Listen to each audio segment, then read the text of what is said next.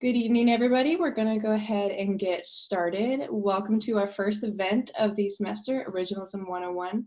My name is Chloe Knox, and I'm the Vice President for Speakers for UVA's Federalist Society chapter. The Federalist Society for Law and Public Policy Studies is a group of conservatives and libertarians interested in the current state of the legal order. It is founded on the principles that the state exists to preserve freedom, that the separation of governmental powers is central to our Constitution, and that it is emphatically the province and duty of the judiciary to say what the law is, not what it should be. Tonight, we're joined by esteemed scholars Ilan Wurman and Lawrence Solum. Ilan Wurman is an associate professor at the Sandra Day O'Connor College of Law at Arizona State University, where he teaches administrative and constitutional law. He is a graduate of Stanford Law School, and he clerked for the Honorable Jerry Smith of the Fifth Circuit. Professor Wurman is the author of the book A Debt Against the Living, An Introduction to Originalism. His newest book, The Second Founding, An Introduction to the 14th Amendment, will be coming out in just a few months. Lawrence Solum is an internationally recognized legal theorist who works in constitutional theory, procedure, and the philosophy of law. He is a graduate of Harvard Law School and a clerk for the Honorable William Norris of the Ninth Circuit. Professor Solum teaches civil procedure and constitutional law at UVA. His series of articles on constitutional originalism have shaped contemporary thinking about the great debate between originalism and constitutional theory. Professors, thank you both so much for joining us this evening. How the format is going to work is that Professor Wurman will speak first, followed by Professor Solum, and then we will have a Q&A portion at the end.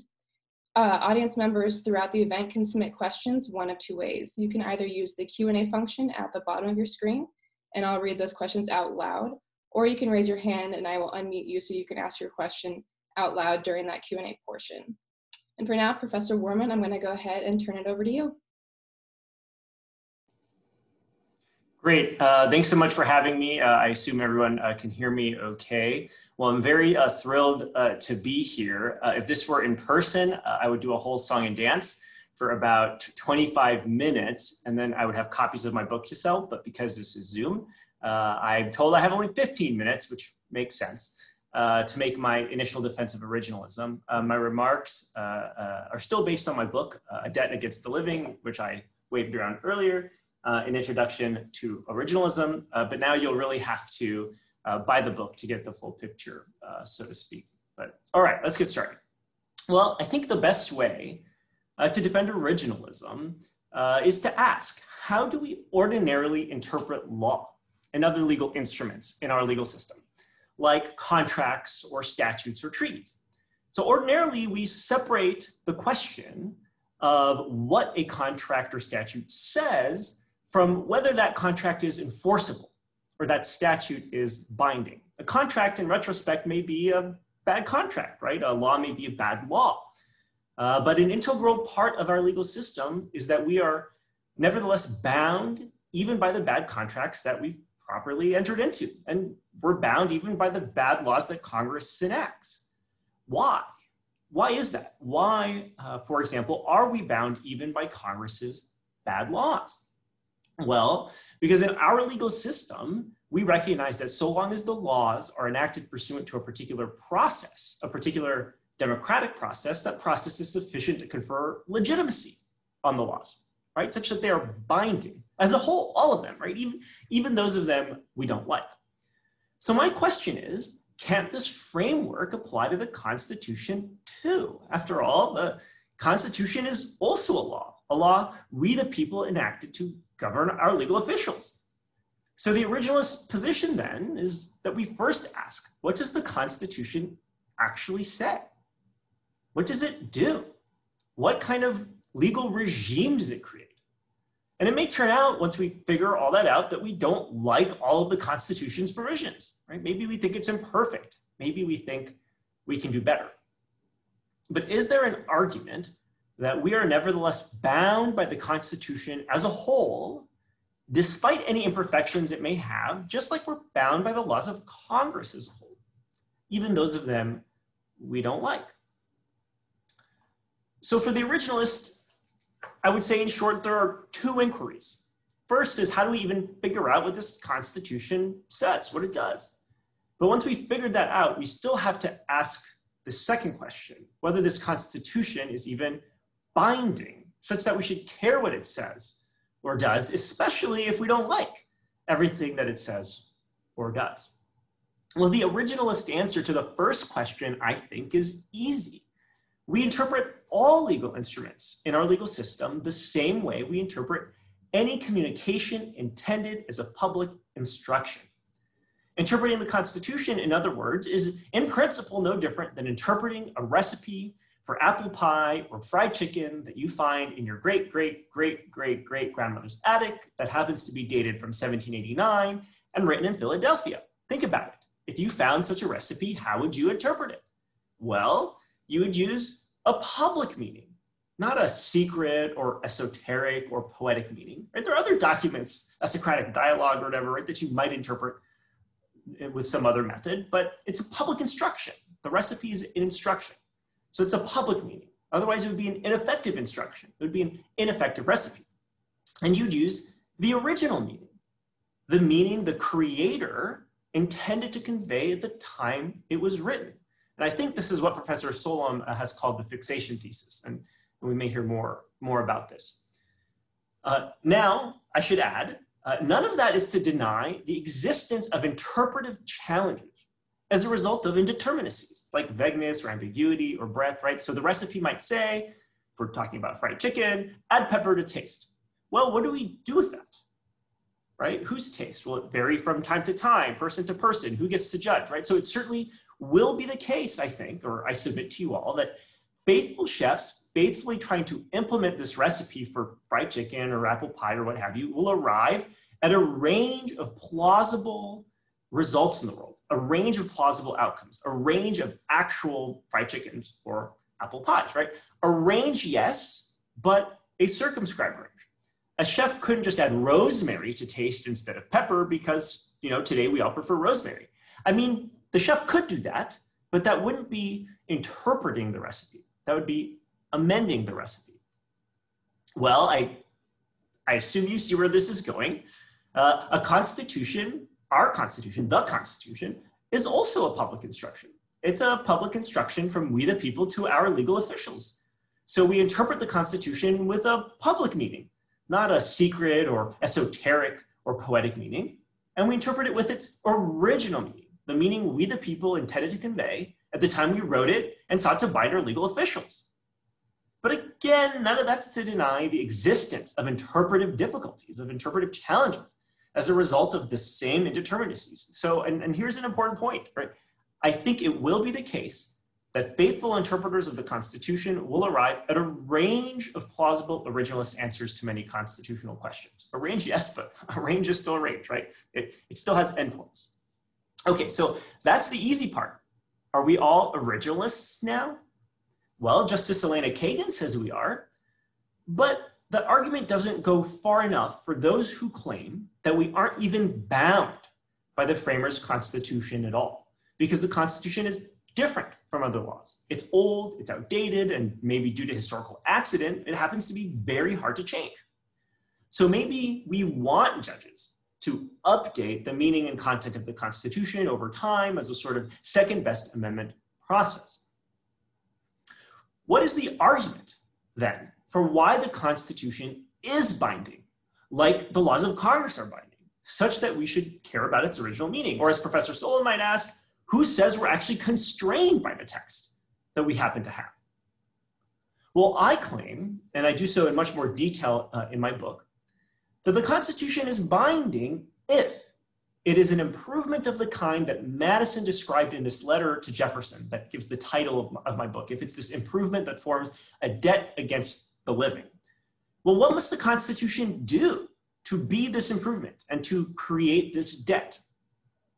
Well, I argue that the Constitution, to be legitimate and therefore binding, must accomplish one central task.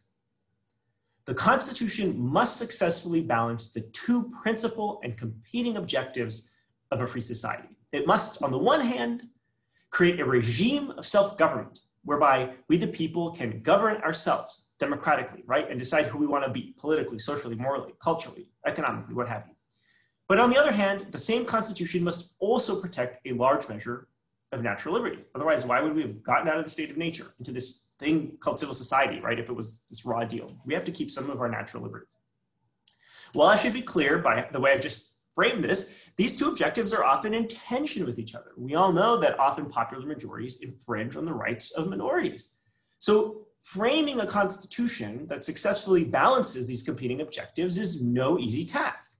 My claim is that the framers were remarkably successful for their time at creating a constitution that balanced these competing objectives through ingenious mechanisms of those, of which those here on this Zoom call at UVA hardly need reminding, right? The separation of powers, checks and balances, the enumeration of powers, the Bill of Rights, the representative mechanism itself was a novelty, right? At the time, people forget that. But more than that, and more importantly, I think, the framers wrote the Constitution in such a way that it would continue to strike a successful balance between self-government and liberty long into the future on both sides of the equation. On the liberty side of the equation, right, the rights protecting provisions are written in sufficiently broad terms to be applicable to new and changing circumstances. You know this. It's why the First Amendment applies to speech made on the internet. It's why the Fourth Amendment applies to GPS devices that police officers put on cars, right? Three things the founders couldn't possibly have conceived of. Well, on the self-government side of the equation, what does the Constitution actually insulate from democratic politics? Very little. It insulates those rights most essential to free societies: free press, speech, religion, assembly, petition, self-preservation rights, if you will, in the Second Amendment, due process rights, lots and lots of due process rights. Other than that, the Constitution leaves most other things, most other questions, to the democratic process precisely because the founders expected we would evolve and progress over time, right? I mean, if they didn't expect that, they would have baked more into the Constitution. That's so hard to change. And I guess it goes without saying, but I always say it, so I'll say it. Why make an exception today? For the most fundamental of regime changes, of course, they gave us the amendment process, which when you think about it, is exactly how the amendment process has been used. So therefore, so long as we the people today, okay, today, not as a matter of blind veneration to the past, but today, here and now, continue to believe, agree, and accept that the Constitution of our founders, as has been properly amended, of course, continues to strike a successful balance between self-government and liberty, then that Constitution, I argue at least, is an improvement of that kind that makes it legitimate and therefore binding whatever its imperfections. So I want to restate this point one more time because it's the whole point. So I want to say it a little bit differently. There must be something that makes the Constitution legitimate and therefore binding, right? It can't be that no Constitution is ever binding. And that, we know that can't work. That's not true in any society. Civil society would fall apart. All right. On the other hand, it can't possibly be that a Constitution is only binding if it says exactly what you personally would want it to say. 300 million Americans could have a different opinion about that. There must be a middle ground, something that makes a Constitution legitimate even in the face of disagreement. And I claim that that middle ground is this threshold success in balancing self-government, government, and liberty, even if it's not the exact balance you would strike. Now, if I'm right about this, right, if I'm right that the Constitution remains this improvement that forms this debt against the living, and therefore we agree that it remains binding law, then I submit we interpret it the same way we interpret any other binding law or public instruction, legal instruction in our system, and that is with its original public meaning. Okay, I was thinking of ending there, but because I have 2 more minutes, I do want to say one other thing. Because we're not quite out of the woods yet. I think we have to talk about the founders. Right? The founders also believed, by the way, and I think correctly, that for the Constitution to be worth more than the parchment on which it was written, it had first to receive the approbation of the people, right, in an act of popular sovereignty, popular ratification, and it's this ground that the framers are most often and correctly criticized for, right? They're criticized for being all white, all male, many of them were landowners, and just under half, about half, were slave owners, and that this precludes us from being bound by their accomplishment in the Constitution, even as it's been corrected and amended since. And there's no point in sugarcoating the founders, right? They were white, they were male, many were landowners, and many, about half, as I said, were slave owners. But we don't celebrate the founders for any of those things because the founders didn't invent any of those things. The founders didn't invent slavery. Slavery, remember, had been universal up until the founders' time. The founders didn't invent the exclusion of women or the poor from the political process. Those two had been essentially universal. On the contrary, we celebrate the founders for overcoming these historical limitations in important ways. We celebrate them for writing, it sounds cliched and old hat today maybe, but for the first time, they wrote in a foundational national document that all men are created equal, as a result of which writing, by the way, people forget, half the states abolished slavery or set a timetable for abolition between 1776 and 1789. Okay, that was, in the words of the Princeton historian Sean Wilentz, the greatest emancipation of its kind in world history. We celebrate them for giving us the first free government of the modern world, one that was at the time more inclusive than any that had come before. Remember, the Constitution has none of its own property requirements for holding federal office. It prohibits titles of nobility and hereditary privileges. And of course, the body of people who would deliberate and reflect on the Constitution in the ratification process was broader than anywhere else in the world and any other time in history up until that point. So we have, of course, progressed since the founders' time, and a good thing we have. But we've done so largely because we stand on the shoulders of their achievement. And I'll stop there and wait for Professor Solum to agree with everything I've said. Well, Ilan makes a very eloquent case, and I urge all of you to buy his book, because it really is a very fine introduction to originalism. Unlike some Federalist Society events that are organized as a debate, we really do agree on almost everything that Ilan said. So I'm going to just add some additional ideas, and then we'll open it for conversation. So I'm going to just tweak some of the things Ilan said, use different labels to express some of the same ideas. So what do originalists believe? Number one, the fixation thesis. This is the idea that the meaning of the constitutional text is fixed at the time each provision is framed and ratified. So let me give some examples of that. In Article 4 of the Constitution, the phrase domestic violence is used. Domestic violence in Article 4 referred to riots, insurrections, that is, violence of a political kind within a state. Not spousal abuse, child abuse, or other violence within a family, which is the modern meaning. We want to know what the Constitution means. We look to the meaning as it was fixed at the time the Constitution was adopted. Second example, Seventh Amendment to the United States Constitution uses the term dollar.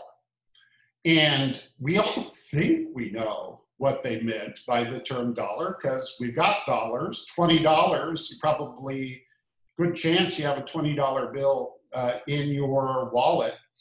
But that's not what the term dollar meant in 1791. The term dollar in 1791 could not have referred to the modern dollar. It didn't exist, and there were no federal dollars in 1791.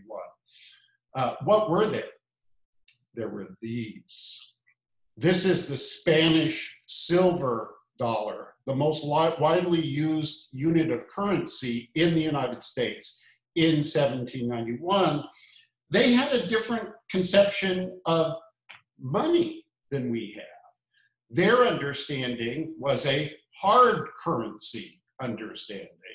And so when they said the value of $20, they meant the value of the amount of silver contained in 20 Spanish silver dollars. And when they did finally create the US dollar, the first ones came out in 1793, they matched the silver content of the Spanish silver dollar, except they cheated just a little bit. That's an interesting constitutional question. It's another example. The Constitution uses what we now think of as the masculine pronoun he to refer to various constitutional officers, including the President of the United States. So does that mean that the president can only be a man? No, because the original meaning of he, the meaning that the pronoun he had in 1791 is closer to modern uses of they as a gender-neutral pronoun. He could mean the masculine, but it also was used as a gender-neutral construction. If we want to know what he meant, we don't look to 2020 uses of the pronoun he. We look to 1787 linguistic practices, the fixation thesis. Second idea, the constraint principle. Ilan's been remarkably clear about this, so I have very little to say. The idea of the constraint principle is that the meaning of the constitutional text, the content of the constitutional text is binding. We're not free to ignore it. We're bound by it. Judges may not act in a way that's inconsistent with that. Third idea. Again, Ilan's been remarkably clear. The public meaning thesis. The public meaning thesis addresses the question, what is that meaning? What is original meaning? And most originalists, not all, but most, adopt the position that the relevant meaning is public meaning. The content that the constitutional text communicated to the public in 1787 for the original Constitution, 1791 for the first 10 amendments, and so on. The relevant public changes over time. Linguistic practices change over time. So it's the public at the time each provision is framed and ratified. I want to elaborate on an idea that Ilan introduced, and I want to change the terminology. Ilan talked about indeterminacy. I think that's not a good word. Indeterminacy implies that everything's up for grabs. Determinacy implies that everything is fixed. And if we think of things that way, there's only two alternatives. Either everything is up for grabs, in which case we're doomed to living constitutionalism, or everything is determined. Everything has an invariable, clear, bright line meaning. The better concept is underdeterminacy. The constitutional text underdetermines some questions. On other questions, the text is quite clear. The president must be 35 years of age. Yeah, there are some micro ambiguities. There might be rounding questions about someone who's born very close to midnight or whose birthday is very close to the relevant time that the president would assume office. But none of those micro ambiguities have ever made a difference. And that provision is almost fully determined.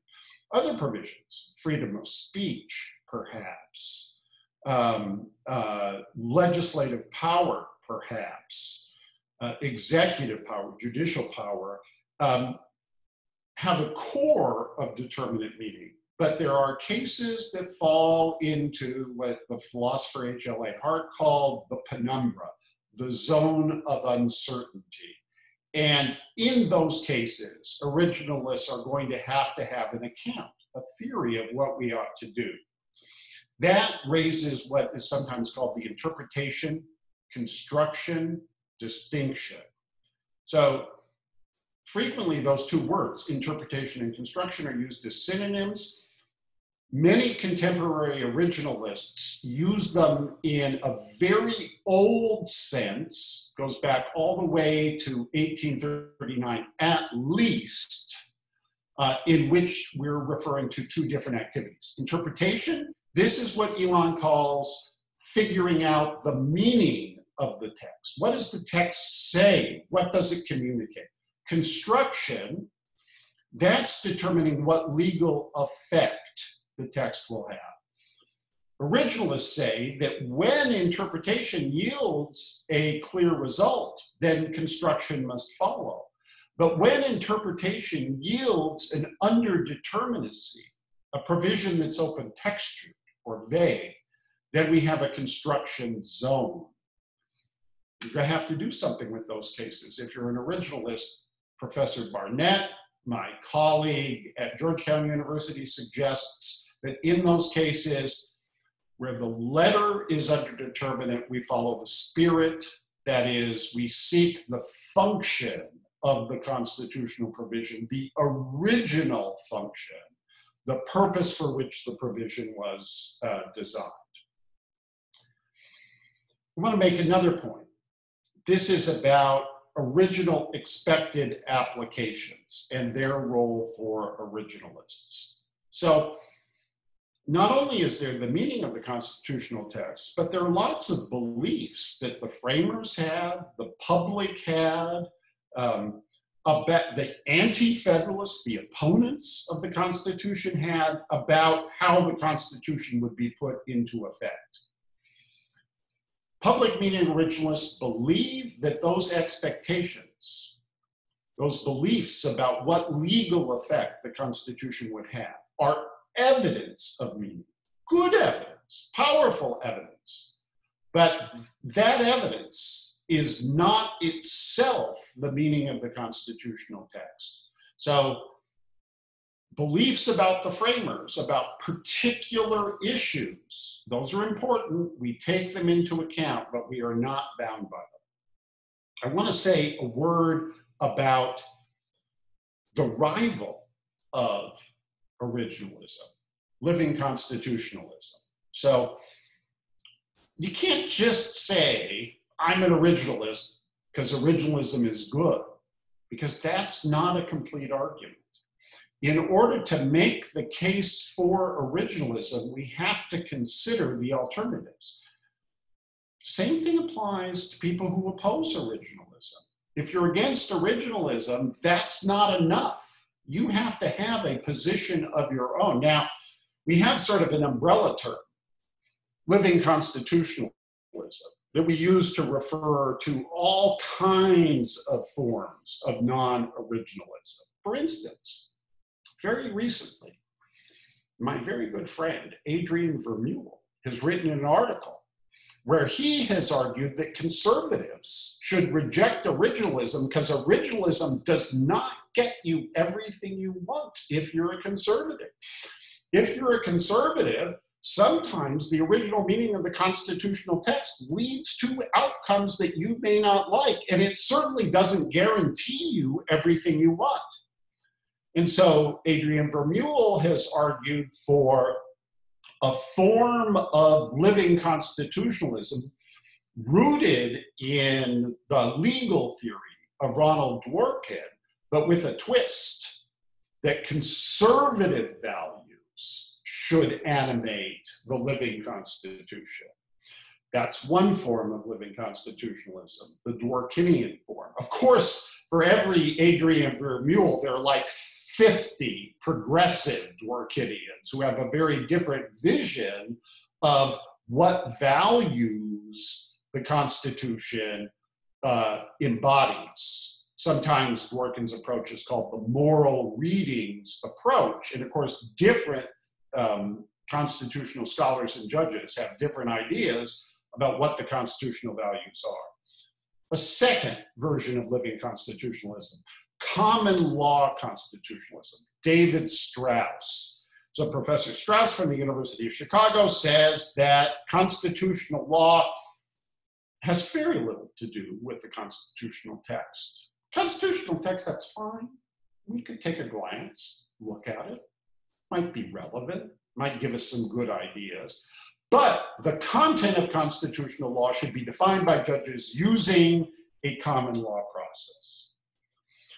Another popular theory is called constitutional pluralism, or the multiple modalities approach. This is the idea that judges use many different approaches in constitutional cases. They look at the text, they look at original meaning, but they also look at other history, later history.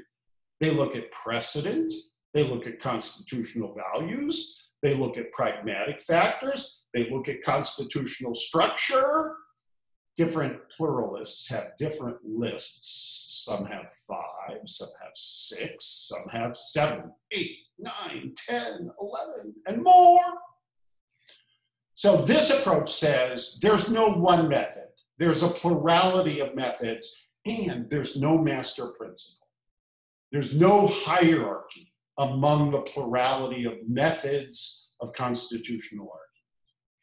One more approach, one more enemy of originalism, Thayerianism. So James Bradley Thayer, famous constitutional theorist, wrote at the turn of the 19th to the 20th century, the originator of the idea that courts should defer to elected officials. So Thayerianism is another rival of originalism. Now, I want to make a big, important point.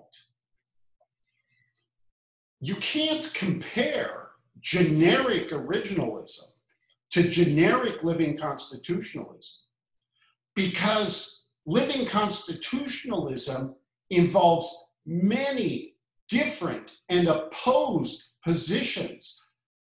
The differences between a Thayerian approach that says the court should get out of the Constitution enforcing business and let Congress do what it wants to do, and common law constitutionalism, the court should rule the roost. They should actually define what the Constitution means.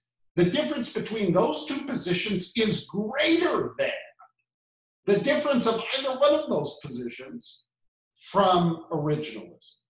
So we need to do pairwise comparison.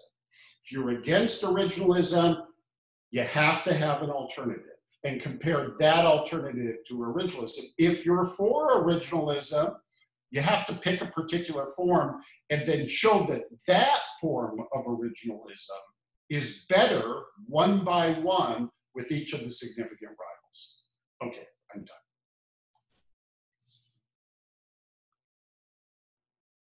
Well, great. We've got quite a few questions, so we're going to try and get through them. I'm glad we left plenty of time for that. And as a reminder, if you do have questions, you can either use that Q&A function at the bottom, or you can raise your hand and I will unmute you so you can ask your question. So I'll go ahead and get started because we have quite a few. The first question says, surely there are state constitutions that preceded the Constitution and had clues about originalism, correct? The short answer is yes. And then the big question, though, is what do we do with that clue? Because does the federal constitution reject a lot of what the state constitutions did? Does it adopt what they did? So you kind of have to look at the context and see whether they were sort of adopted wholesale or whether they were rejected in some way. But yes, but the closest analog is the New York Constitution, to the federal constitution, and it's uncannily close, you know, like read the executive power provisions. It reads almost like Article 2. And so surely even looking to the practices of the New York governor can help in that respect. But, I have two things to add. Number one, there's been some empirical work done on the actual methods used by state Supreme Courts to interpret state constitutions. I can't vouch for the accuracy of the work because I haven't read the underlying data. But the published studies suggest that originalism is the predominant mode of interpretation for state constitutions. The second thing is some very innovative originalist work is being done by state Supreme Courts. And I would just cite one example, Justice Thomas Lee on the Utah Supreme Court, who's been a pioneer in sophisticated originalist approaches generally. He has a lot to teach the judges on the federal bench, including justices of the Supreme Court, and in particular, the use of big data approaches to determining original meaning via the methods of what's called corpus linguistics, big data analysis of original meaning. don't be afraid to raise your hand and turn your video camera on and make this as close to in person as possible. We won't mind. Professor Wurman's a big fan of hearing questions out loud, for sure. Our second question that someone typed in is, has Justice Kavanaugh's time on the Supreme Court given any insight to how he feels about originalism? If he supports it, is he more along the lines of Justice Scalia or on the Justice Thomas line, or a line of his own? I would say a line of his own. We have two sets of clues about Kavanaugh. One is his testimony in his confirmation hearings, where he very clearly stated that he was an originalist, a public meaning originalist. So there's his testimony about his methodological orientation. In his opinions, he has given considerable weight to precedent. And I would say that early Kavanaugh gives more weight to precedent than late Scalia, and that he clearly gives much more weight to precedent than does Justice Thomas.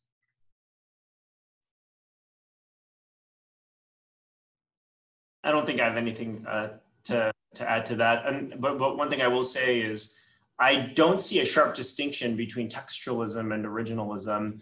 Often, textualism is said to apply to statutory interpretation, originalism to the Constitution. It's the same method, different documents. I think no one has been able to convince me otherwise. Some, Professor Solum agrees, great. Yeah. Some, say, well, textualism is just looking at the words, and originalism is looking at, intent and history, and that confuses me. I don't understand that distinction. I don't think most textualists understand themselves that way, because text only has meaning in context. It only has meaning against a historical background.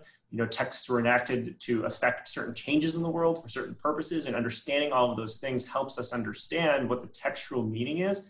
And then I'll just say that if we go to textualism, originalism, as applied to statutes, right? The recent Bostock case reflects that you can have reasonable disagreements over the results. Again, I think it's a mistake to say the virtue of originalism is that it leads to one right answer. I don't think originalists have ever claimed that, even though the opponents love to claim that we've claimed it and then to show how it's not true.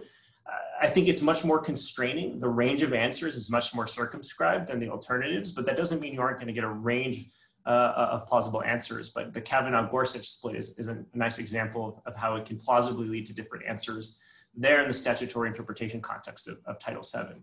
And I'll leave it at that. Okay, our next question is from Camilo Garcia. He says, what grounds the Constitution's normativity for racial minorities that were both, 1, excluded from ratification and self-government, and 2, were and continue to be unable to secure protection of their rights or even their life from the state?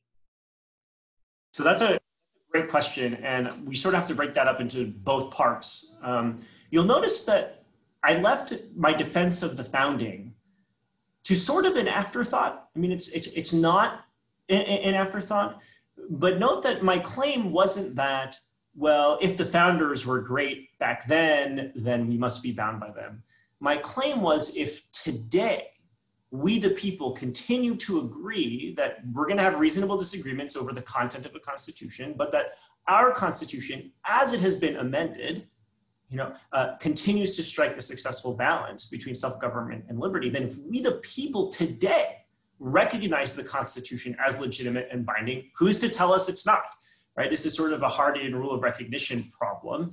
But the point is, I'm not bootstrapping the founders' beliefs here into some sort of legitimacy. Now, if your view is that today the Constitution is still inadequate for whatever reason, because it's too undemocratic, because the Electoral College is undemocratic, equal representation in the Senate is undemocratic, or perhaps because it's insufficiently liberty protecting, because it doesn't well, I mean, I guess it depends on your interpretation, but if it doesn't clearly allow for, public education as a constitutional mandate, or, government provided health care, or same-sex marriage, or abortion, or what have you, then maybe it's insufficiently rights protecting.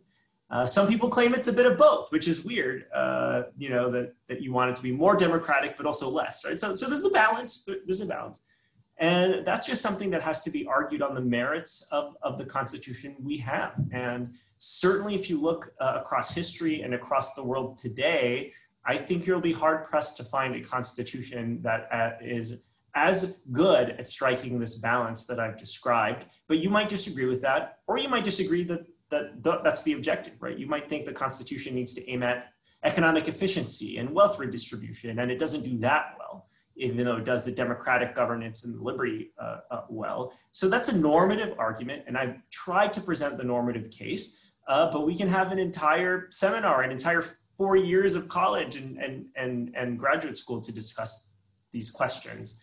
So if you disagree with me on the normative merits, then that's a reason to convince others not to be bound by the Constitution. But I happen to think it is a legitimate Constitution. That was a great answer. I want to get to more questions. I just want to say, this is another place where we need to employ the method of pairwise comparison. So it's not just what are the flaws of the Constitution, because every single constitutional theory you can imagine has problems with race. So the question is not, does originalism have problems with race? It does. The question is, which theory does a better job, all things considered? And that's just a different question. Pure Thayerian approach is going to have big race problems. Common law constitutionalism historically has had big race problems. So we need to make the comparison theory to theory, not just say, is originalism pure? It's not. Okay, I think the next question Professor Solum touched on earlier, so you might be able to just answer it quite quickly. Devin Chanel says, Article 2, Section 1 of the Constitution indicates that the executive power shall be vested in a President of the United States of America. He shall hold his office during the term of 4 years, ... Under an originalist reading, does this mean that only a man can be the president given the use of the masculine pronoun? No. Yeah, that question was probably put in before that part of the presentation. Yeah, I think so. And by the way, though, it goes to show you also, Justice Gorsuch in his confirmation hearing was asked this. He was asked this question, and I don't think he had a great answer to it. He just kind of scoffed and said, "Of course not. Of course, I'm not going to tell my daughter she can't be president." But there was a much more sophisticated and appropriate answer to it, and Professor Solum has given it to us today. Great. Christopher Green asks the next question. He says, I wonder if the bindingness of the Constitution should depend on counterfactuals that assess where we would be if we had stuck with the Articles of the Confederation instead, even if we don't really owe anything to the founders, because actually the Articles for some reason would have been great if given a few more years. It seems to me that the Constitution could still be morally binding today because of our oaths today, if the Constitution isn't so bad to justify lying or oath breaking. So that's two questions. And by the way, that sounds like the Christopher Green. One question. Welcome to the programming Of Confederation. What I want to say is just putting the hypos to the side. We were on the verge of being a failed state in 1787. So in the real world, the comparison of the Constitution to the Articles, it couldn't be clearer. The Articles just were leading to a situation where the Union was about to unwind. It would have been very likely that parts of the United States would have been recolonized by European powers. Constitution looks really good in comparison to where the Articles would have gone. Oaths is a different question. People can disagree about this.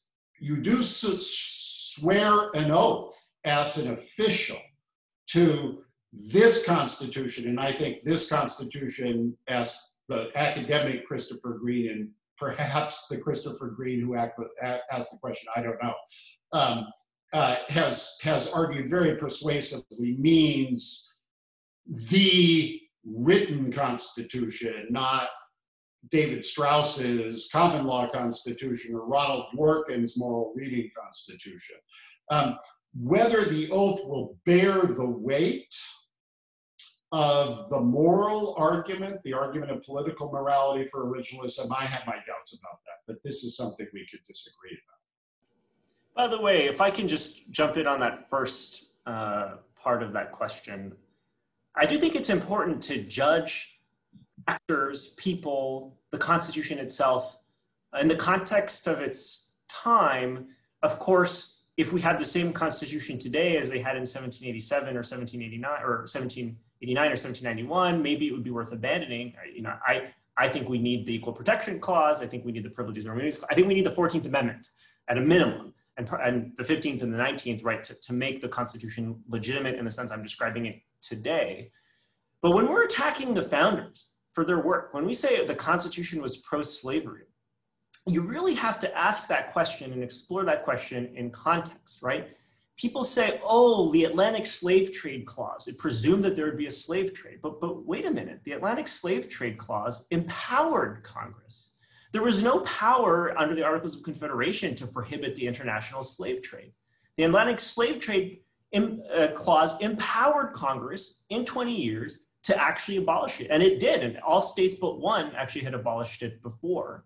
The Territories Clause, this gave Congress power to abolish slavery in the territories, which it did quite actively. This was an improvement over the Articles of Confederation. It's true Congress didn't have power over slavery in the states, but in one respect, this protected this protected the achievement of the abolitionists too. I mean, the Southerners, due to a slightly more complicated problem with the 3/5 clause, had a representation bump, had a political power bump. If they had gotten into power, and a lot of them did, lots of Virginians were president for the first several decades, right? I mean, they could have wiped out the gains of the abolitionists in the states, and it looked like they were on the verge of doing it in 1860 with the follow-on to the Dred Scott case. The 3/5 compromise is admittedly complicated. It's not bad for the reason people think it's bad. It's bad because it gave the South a bump in representation, right? For every person you've enslaved who gets no vote, no say in the political process, you gain 3/5 for purposes of representation. So it would have been even worse if they had been 5/5 for purposes of representation, right? The whole idea was to have 0/5 for purposes of representation if they can't vote, if they're enslaved, right? But it was still nevertheless a bump ultimately, one that didn't matter very much after the first decade or two because the population of the North outstripped. And then I'll say one last thing, the Fugitive Slave Clause. That is the most odious of all the clauses. There's no question about that. But just ask yourself, would the South have agreed to the Constitution without it? And if they hadn't, would slavery not exist? Would slavery have been extirpated then and there? No, there would have just been a Southern Confederacy in 1789, over which the North had no control short of an international war, which it's unclear what the authority for that would have been and so on. So all that's a long way of talking about what I kind of wanted to talk about in response to that question, which is, you have to judge the Constitution in the context of the time and what it was an improvement upon. Great. Nico Beltramo asks the next question. He says, we might think of original public meaning being expressed in two different ways. Subjective original public meaning, what people actually understood the text to mean at the time, and the objective original public meaning, what people should have understood it to mean based on the linguistic rules and dictionary definitions, etc. Terry Lee Grove has written on the distinction recently. How should we understand this distinction, and which of the two should we be trying to follow? Or should we be following something else? This is especially interesting in light of the Bostock opinions and Jack Balkin's comments that we are interested in original public meaning instead of original anticipated applications. So I don't buy this distinction, at least not the way that Nicolo's very probing question articulated it. Original public meaning is not objective in the sense that it is the result of hypothetical reasonable actors. It's a meaning that no one need have grasped at the time, right? That's not my original public meaning originalism, and it shouldn't be anyone's original public meaning originalism. So inquiry into the original public meaning of the constitutional text is an inquiry into the meaning communicated to the public by the words at the time. But now, what does that mean? You need to get finer grained than that. Of course, not everyone read the Constitution. Most people didn't. And some people undoubtedly had mistaken beliefs about what the Constitution meant, just like I have mistaken beliefs about what particular words mean. Now, it's getting rare. I'm old. So when I run into a word and I discover that I don't know what it means, that's getting pretty rare. I remember my first year of teaching, I misunderstood the meaning of the word averse, as in risk aversion, right? So I just got a text wrong. But the reason I got it wrong is not because some idealized Platonic reader would have gotten it right. It's because linguistic facts on the ground, the linguistic community, establishes a truth of the matter about aversion. And it doesn't mean the same thing as adversion, which is what I mistakenly thought in the early 1980s. Bostock and original anticipated applications. This is just so great. Thank you, Nicola. This is such a great question. So Gorsuch's position in Bostock, we can argue about whether he's right or wrong. Kavanaugh has some good arguments, right? But as Gorsuch understands the statutory text, he's saying that this is the meaning that the text had. The discrimination on the basis of sex at the time extended to these things people didn't think it extended to. Now, you need to give an explanation now. You need what philosophers call an error theory. You need an explanation as to how they made that mistake, right? Well, let me give another example, a constitutional example. The Privileges or Immunities Clause of the 14th Amendment. It guarantees privileges or immunities. Let's just assume with the majority of academic writers, that means basic rights, including the right to practice a lawful profession and to own property and to enter into contracts, but practice a lawful profession. And it extends to all citizens. Myra Bradwell of Bradwell versus Illinois says, I'm a citizen. Being a lawyer is a lawful profession. What profession is more lawful than being a lawyer? And therefore, since I passed the bar exam, that's a reasonable restriction. Since I passed the bar exam of Illinois, I'm entitled to be a lawyer. It's one of the privileges or immunities the 14th Amendment guarantees to me. Now, some of the majority in Bradwell said privileges or immunities, they hardly exist. Right? The list of privileges or immunities those people recognized is absurd. They were listed in the slaughterhouse cases. When you study that case, you will hardly believe how narrow the set was. They limited it to things like, you have the following privilege or immunity. If the United States Navy is protecting you on the high seas against pirates, the state of Louisiana cannot send the Louisiana Navy to help the pirates. Well,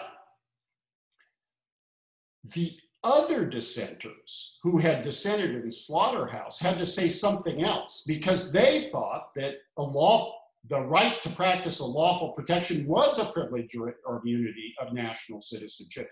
And so they argued, women aren't qualified to be lawyers.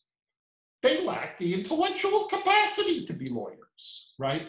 That's not part of the meaning of the 14th Amendment. That's a factual belief. We are not bound by the factual beliefs of the framers. We're not bound by the factual beliefs of judges who interpret a constitutional provision. If you're an originalist, you're bound by the text and by the real facts. The real facts. And of course, under the real facts, Myra Bradwell should have won, as Chief Justice Salmon P. Chase recognized.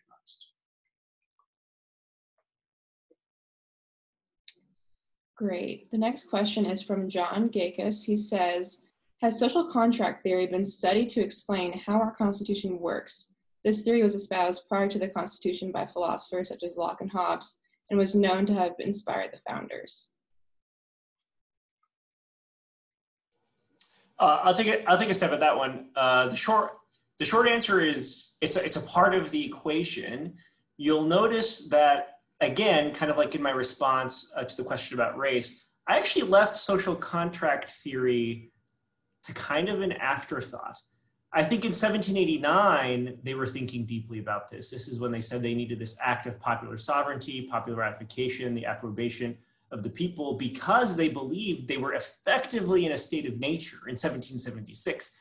After the Articles of Confederation, it was hairier, right? But they certainly believed that they were originating a social contract, whether it was the state constitutions at the time, the Articles of Confederation, or the federal constitution. But it gets trickier to say, well, are we still part of that social contract several generations later? That's the Jefferson, if I did this whole 25-minute song and dance, I start with the exchange of letters between Jefferson and Madison, where Jefferson said the earth belongs to the living, not to the dead. The dead have neither power nor rights over it. One generation, he said, is to another as one independent nation to another. Every 19 years, he thought there should be a constitutional convention, and Madison's response was the improvements made by the dead form a debt against the living. Madison thought this social contract, because it was this improvement, projects into the future. It binds future generations. This is more of a Burkean actually kind of argument. And Jefferson, in a way, is a more purely contractarian, that every generation anew has to enter into the social contract. And I'm a Madisonian in this regard. I mean, they agreed on a lot, Jefferson and Madison, and it's remarkable that they disagreed about this. I'm more of a Madisonian. I believe the social contract is necessary to launch civil society, to launch sort of a constitutional project. But then again, after that, we're born into that project, we're born into that society, and something else must keep it going. Or as sort of the Burkean response to Locke kind of quippingly is, where were Locke's parents? Locke wasn't born in the state of nature. He was born in a political and economic and social and cultural community. And I find that quite persuasive. But it was clearly influential on the founders, and it was a key ingredient in setting the Constitution in motion. I don't mean to say it's unimportant today, but I think, but it's not quite the argument I make in the book. And I mean, you heard actually hear what Professor Solum has to say about this. Yeah, assuming you have something to say, I don't know. No, what Ilan said. What I like to hear. All right, Matthew Kincaid asks the next question. He says, interested in how the panelists view respect for precedent in our system interacting with faithfulness to originalism. Scalia seems to consider precedent as an occasional exception to originalism, but are there more drawbacks with this approach as compared with a strict following of originalism? Yeah, I'm thinking a lot about this question. I'm sure Ilan is too. So first thing I want to say is we need to distinguish between vertical and horizontal stare decisis. I believe that vertical stare decisis is consistent with originalism, in part because of the Supreme Court clause.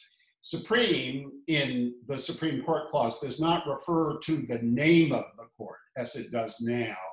It refers to the function of the court.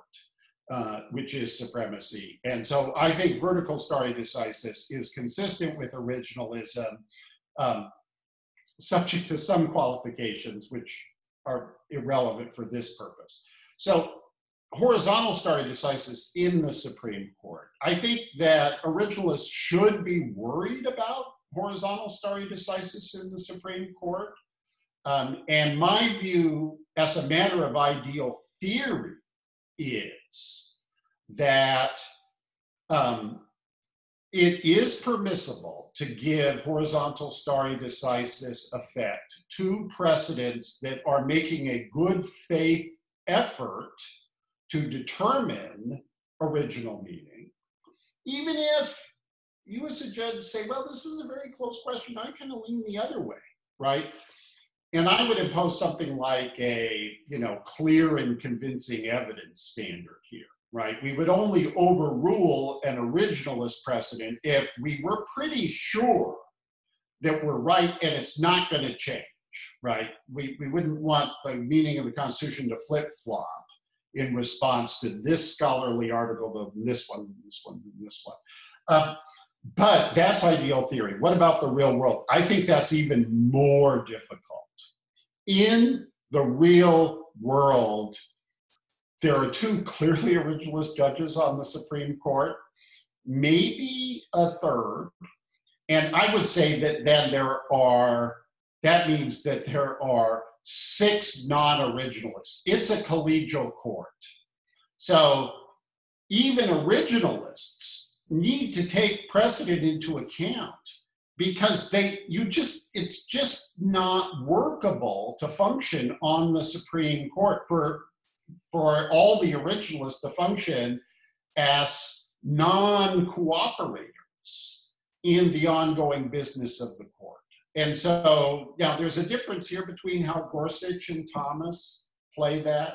Gorsuch, not blind follower of precedent, but he is cooperating on many issues with a non-originalist majority of the court. Thomas tends to go his own way, but I think that it's understandable that we get Gorsuch's and Scalia's who did the same thing. It's even more important that originalists be willing to play some ball on the lower federal courts. The circuit originalists, if originalists on circuit court panels just said, I'm not joining any non-originalist opinion ever, that would be a big problem for their colleagues, for the way the courts function. So there's the non-ideal real world where precedent and originalism have a more complicated interaction until we get an originalist majority on the Supreme Court. Then watch out.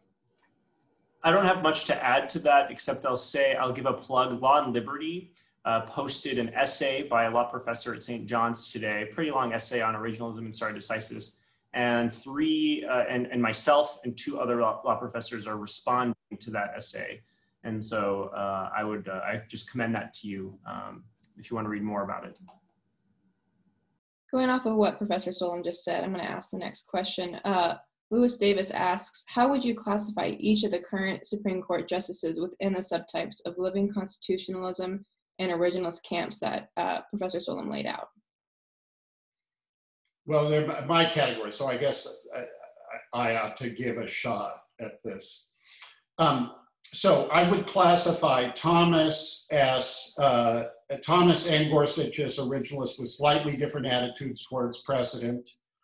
I think Kavanaugh is unclassifiable at the moment. He's clearly open to originalist arguments, but he is also open to arguments from precedent that are inconsistent with originalism.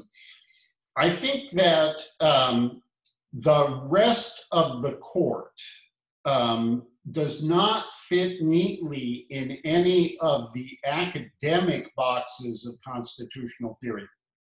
I think that all of the rest, and to some extent Thomas and Gorsuch as well, were trained in an academic environment where the Harvard Legal Process School had an enormous influence, even though some of the people who were saying Harvard legal process things didn't know anymore how influenced they were by the legal process school. So Harvard legal process theory is a version of living constitutionalism, but it has this very peculiar character. The legal process approach tries to erase evidence of its own existence. It tries to pretend that all we're doing is just lawyerly arguments based on precedents, and then they have this catchphrase that's super important. And the reasoned elaboration of the law. And it's that point where they start doing reasoned elaboration that the values of the judges end up deciding the cases, and not all of the precedents that constitute 99% of the opinion. Well, most Supreme Court justices do it in basically that way. With Gorsuch, Thomas, and a couple of others occasionally as exceptions. Great. Chris Baldacci asks the next question. He says, when should an originalist be willing to declare that a provision is open-textured or underdetermined? Does it function like the threshold determination of ambiguity, as in Chevron deference, or is it simply a recognition that there are multiple reasonable interpretations of what the original meaning was? If it is the latter, what is your preferred method of choosing between multiple reasonable interpretations of the original public meaning, and why? I'll take a stab at this one. And so first I'm going to fight the premise, and then I'll answer the question, or what's left of it. I am not convinced that the Constitution is this woefully indeterminate or underdeterminate document. I think most of the clauses that are often pointed to as evidence of, oh, we could be both living constitutionalists and originalists, because equal protection, that's so broad, or due process just means fairness, and that's so broad, or the necessary and proper clause, what does that mean? Or the Ninth Amendment, what does that mean? With a little hard work and application, I think we'll discover that these actually are quite determinate phrases with quite specific meanings that can and do apply to new and changing circumstances. But just to sort of go down the list, everyone calls the necessary and proper clause the elastic clause and the sweeping clause, and so it is, but does it give Congress all of these new powers since the New Deal or earlier? And the answer is, well, the necessary and proper clause, there was a rich legal history of necessary and proper clauses, and they were understood to be grants of implied powers only, not great substantive and independent powers. Now we can debate what's a great substantive independent power. Would abrogating sovereign immunity be such a power? And if so, it has to be explicitly enumerated. It can't be left to implication in the necessary and proper clause. There's still interpretation to do. There's still law application to be done, but the meaning is actually clear. Lesser powers connected to the enumerated powers, yes. Great substantive independent powers, no. The due process clause, Michael McConnell has elaborated, and my next book, I'll give it a plug now, The Second Founding, An Introduction to the 14th Amendment, I argue that all three provisions of Section 1 of the 14th Amendment, the operative provisions, had very specific antebellum legal meanings. Due process of law did not mean whatever's fair. It meant there had to be established law, first and foremost, before you were deprived of life, liberty, or property. And your violation of that established law had to be adjudicated according to a certain number of procedures. Protection of the laws was the flip side. It was the legal protection the government gave your rights, and your rights against private interference. So due process of law, only the government can take away your life, liberty, or property, only pursuant to established law and pursuant to a certain process. Protection of the laws was the flip side. Judicial remedies, if someone interfered, trespassed, committed a battery, judicial remedies, police services, and so on. And the privileges or immunities clause. I admit this is the most ambiguous, but it was mentioned earlier. Privileges or immunities, I think the best reading of the evidence is that they were referred to civil rights as opposed to political rights. The question is, what does abridgment mean? And I think it was a non-discrimination provision. Some people disagree with me and say it's a fundamental rights provision. Fine, right? But the point is, like, we've narrowed the range of disagreements. I think commerce is more narrow than people, today, if you read the cases, if it's economic, right? If it has then it's commerce. Well, no, there's lots of economic activities that weren't commerce. Production, mining, manufacturers, agriculture, things preceded commerce. Commerce was trade, exchange, and so on. So I just don't think the Constitution is that narrow in really any of its provisions. That doesn't mean there won't be some underdeterminacies, right? Where it won't be underdeterminate in some cases, and then I think I commend to you Will Bode's article on liquidation, that within the range of plausible meanings, over time, various constitutional actors can settle on one of the answers within that range. So sorry, that was a long-winded answer, but again, I just used your question as an opportunity to say what I wanted to say, so. Okay, I believe we have time for one more question, depending on how long it goes. There's a number that we're not getting to, but thank you guys all so much for submitting those. They're great questions. Sorry for filibustering. It's how I operate in class 2. All right, Kendall Burchard asks, what support is there that the framers were using the public meaning of words when writing the various provisions of the Constitution? It seems attorneys/legislators often use the words with specific meanings, implications, which may or may not follow the general public interpretation of the today. Is it your contention or the originalist position more broadly that words in the Constitution, if written at the same time, have the same meaning? I know consistent usage is often a presumption in the statutory context, but for example, are treaties in Article 1 and Article 2 thought to be the same thing? Okay, there was a lot in that question, and I hope I address most of it or all of it. The first thing I'll say is, I mean, there's actually an interesting debate going on among originalists. I'm not sure much is at stake in this debate, but some people say, well, the Constitution is written in its legal meaning, has legal terms of art. And I think, of course, that's true. Of course, some terms are legal terms of art. What's an ex post facto clause? If you want, what's bankruptcy versus insolvency? Does Congress have the power over insolvency? This was debated in Congress in 1842.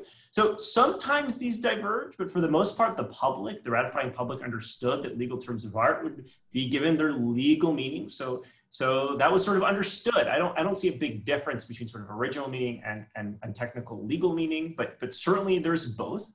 I think the presumption is that they use the similar words or the same word in different parts consistently. I do think that's true. I'd be curious, for an example of where they might be different or lead to and where a case, hinges on that. I can't think of one at the moment, but I think that's certainly plausible. I don't know if Larry, if I've missed anything that you wanted to mention in that, but there was a lot. About the expo. This is a great question, and I think most originalists agree with Professor Akhil Amar of Yale and his method of intratextualism. That is, when the same word is used in different places in the Constitution, we start with a presumption. It's defeasible. It can be overridden by evidence that the meaning is probably the same. But let's talk about the ex post facto clause, because this is really interesting, right?